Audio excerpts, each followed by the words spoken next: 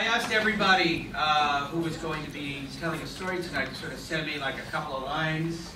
And of course, our next speaker is Chidi Onwuka, and I'm glad that I wrote things down here. It says, "Hi, Jonathan. My story is a collection of sweet little anecdotes illustrating the absurdity of intolerance." Smiley face. As for the introduction, something along the lines of someone who's dedicated their life to watching the world go by. Ladies and gentlemen, Chidi!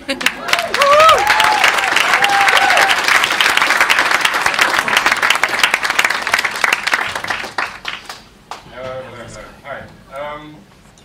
And you know, if you're born in Lagos, Nigeria, right, then your normal would be the hustle and buzz, the song, and the energy of 21 million people crisscrossing the city.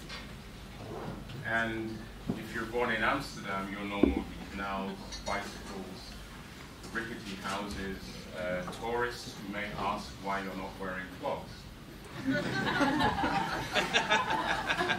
When I was a kid, it was normal for me to walk through the centre of Oxford and be greeted with a monkey chant.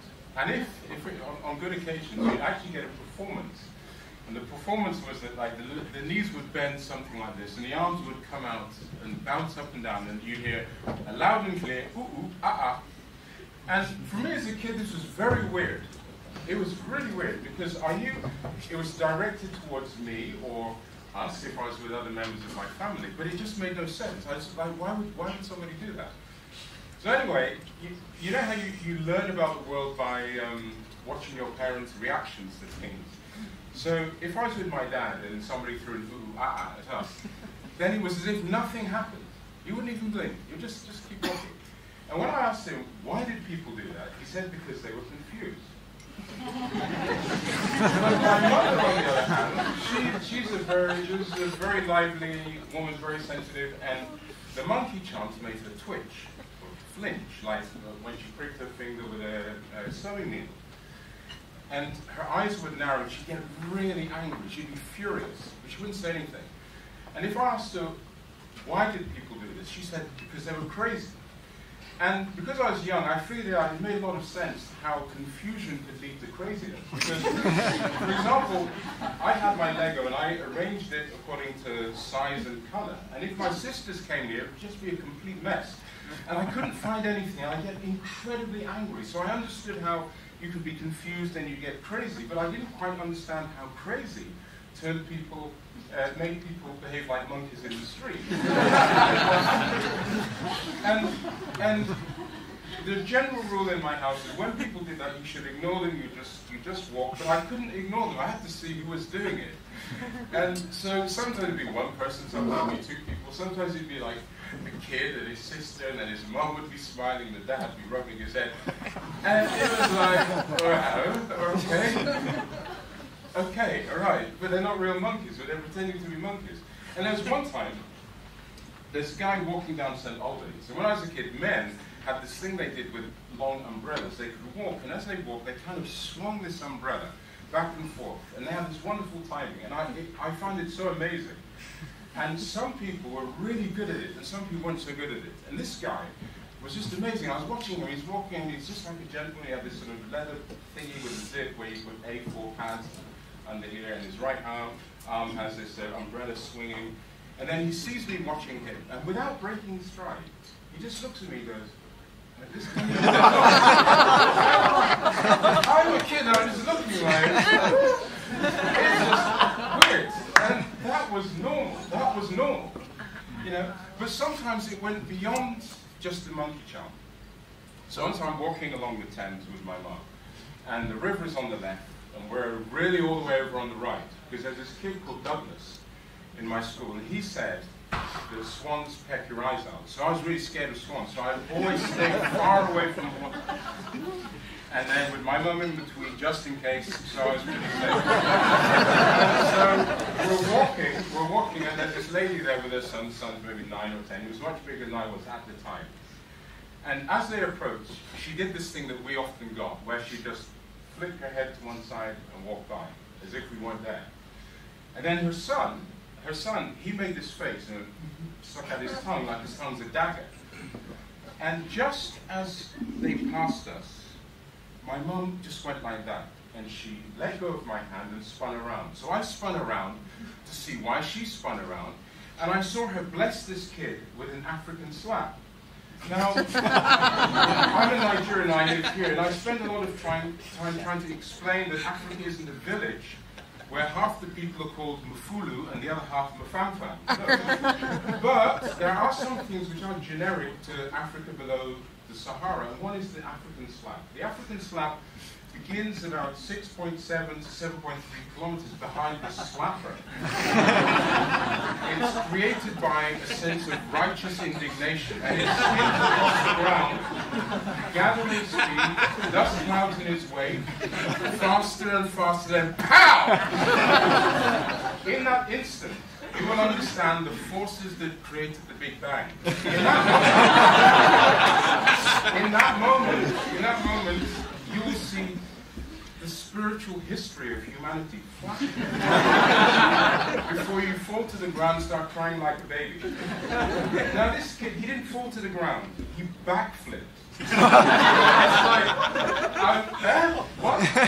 My mother, he backflipped. He landed on his feet and started squealing like a piglet. And then his mother started shouting at my mother, and in all the confusion, it sounded like a turkey. I heard, I just heard the noise. And then after a time, I could understand the turkey talk and what she was saying. She said, "Why did you hit him? He only wanted to find out if you had a tail." And they got into this argument.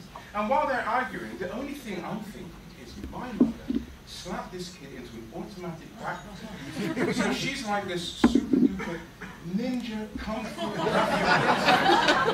So I better behave. Behave, be really good. And that was normal.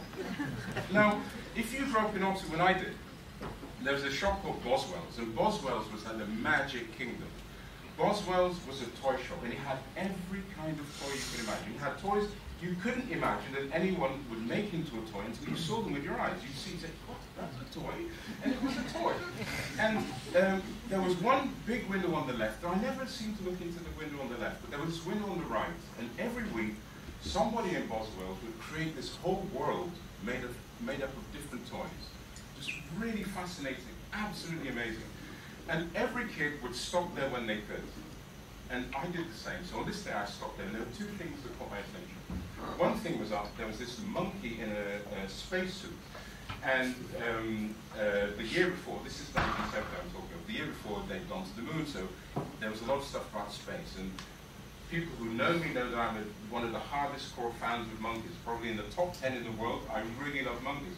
But I was 8, and that meant I was beyond cuddly toys. So the monkey was cool, but it wasn't for me. But what was really amazing in this window was this Meccano set. It was this Meccano set, and they built this like ski lift that just went up, it went down again, it went up, it went down, it went up, and down. I was looking at this thing, I was watching it, I was wondering how did the lift know when to go up, when to go down. And I also realized that my own Meccano set at home needed a serious upgrade. And of course I'm not alone, it's Boswell, so there are other kids there with their mums and dads. And I'm staring at this thing, and then somebody just pokes me on the shoulder and he says, "Hey, Nignog, is that your brother wearing a spacesuit?" And my whole mood, it just deflated, because I knew exactly who it was. I didn't need to look. There was this guy called Stephen, and he was in the class above. And he just bugged me all the time. Every time he saw me, he would just come, he'd say Jungle Bunny, Rubber Lips, Chocolate Man. He'd just have things, he kept saying them. And I'd always ignore him, because my parents had said, you're meant to ignore this kind of stuff, you're meant to leave it alone. And so I'd leave it alone, and I'd tell the teachers, I say, look, Stephen's bugging me. And they say, oh, he's just playing, or they'd say, oh, sticks and stones may break my bones, but names will never hurt me. And it wasn't about the names, I just wanted him to leave me alone, just get out of my space. So there I was in front of the window, and Stephen's there, and there are other people there, and he says, Jungle Bunny, I'm talking to you, and he's poking me, and I'm thinking, okay, I don't want to know anything, I don't want to see anything, I don't want to hear anything, and I get stuck, because I don't know what to do. When you're young, you don't really know, when you're in an uncomfortable situation, you don't always know what to do. I wanted to go, but I didn't want to go, because I felt if I left, then he wins. And he's just poking me, and I didn't want to look at him and give him attention. I tried to concentrate on the Meccano in the building, in the shop, but I couldn't really concentrate. And he's poking, and he's poking. And it's as if my whole body starts making this noise. I feel my body making a noise.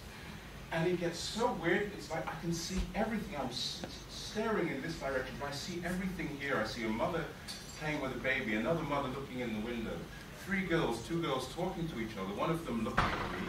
Somewhere over there, there's a lady, and I think she had rolled up sleeves. Then here you've got these two kids, and they were looking in the window, but now they're looking at me, and these two dads are looking. Then you've got Stephen, he's poking. And I say, leave me alone. And he won't leave me alone. And he comes behind my ear, and he starts going, ooh, ooh, ooh, ooh, ooh. And my body boils, and then suddenly it's just, BAM! I hit him, I attacked him. And I'm a kid, but I didn't attack him to sort of win a fight. I attacked him because I think I wanted to kill him. I wanted to hurt him. I wanted all of him to break. And bam, and bam, and I'm hitting and hitting and hitting and hitting. And suddenly somebody shouts, stop it, stop it. And this big arm grabs me, and I can't hit him. And I'm only thinking, I want to hit him, I want to hurt him, and I can't do it. And I'm getting so mad, and this big arm is around me, and I can't do anything. And she says, shame on you. Shame on you. You let this happen. You let this happen. And I realized she wasn't talking to me. She was talking to somebody else. But to me, she said, what have you done? Look at him. What have you done? And I looked at Stephen. He's crying. He's crying. Bloody lips, bloody nose. His cheek is blue. But it's his eyes. His eyes are the things that get me. His eyes, he is so scared. He is so scared. It's a different kind of fear. And I did that to him. I did that to him. And I hate him in this moment. I want to get up and smash him, and half of me wants to feel really sorry for him. But I can't move because you've got this arm around me. And I'm raging inside. I'm raging inside and thinking, why didn't you leave me alone? Why didn't you leave me alone? And eventually, one of the fathers gets him up, and they take him away, and he's like broken. He's not broken, but he's not the same person at the beginning. He's not the same person.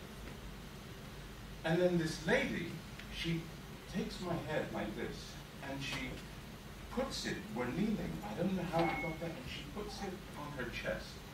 So my head is on her chest. And she's breathing, and it's like this warm air is stroking my face. And her heart, I can hear.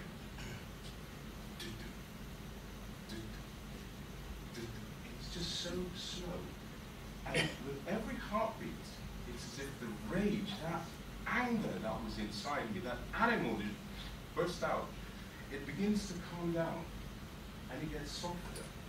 And it gets softer. And it gets softer. Until I can breathe gently and quietly. And everything was very normal once again. That's the story.